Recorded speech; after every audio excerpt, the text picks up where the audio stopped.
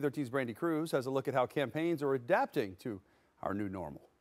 A lot of the traditional ways to meet voters are off limits right now, like holding rallies or going door to door.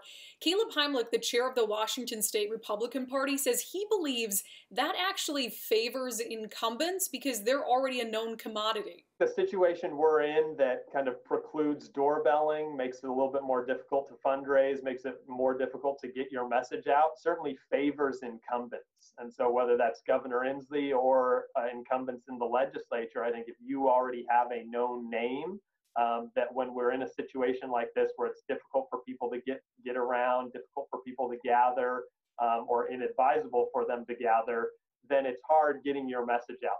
But whether candidates are new to the political arena or are running for re-election, they still need to get creative about reaching voters.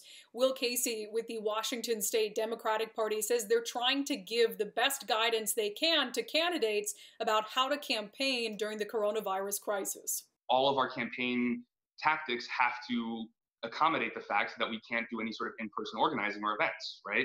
And so at the Washington Democrats, we have moved to an entirely digital organizing strategy. So we're holding remote phone banks. We're doing that weekly or nightly from Sunday through Thursday. We're launching a text banking tool. Eventually, we're going to have an auto dialer system so people can just be constantly communicating with voters from the comfort of their home.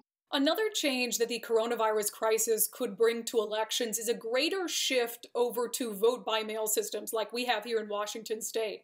While there might be some political and financial barriers to states implementing those systems in time for the November election, it is clear that moving forward, states that don't have vote-by-mail systems need to be better about coming up with a backup plan in case they have something like a global pandemic that prevents voters from physically going to the polls.